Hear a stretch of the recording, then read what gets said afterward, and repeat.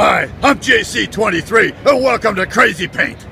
We bring together artists and other painters, pinstripers. We paint up a bunch of stuff.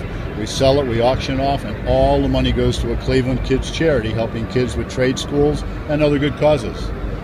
Pinstriping goes back to the Roman chariot days, where they were decorated, and has continued on today. It's enjoying a really good resurgence these days. People see it on hot rods. People are buying custom culture art to hang in their garages, their houses, things like that, that show like you would see on a car. Various pinstriping, cartoons, characters, all sorts of things.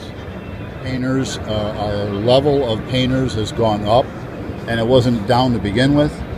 People are just raising the bar. This is becoming a really good event, and we're getting a lot of great feedback on it, and these artists are creating a lot of really, really good art.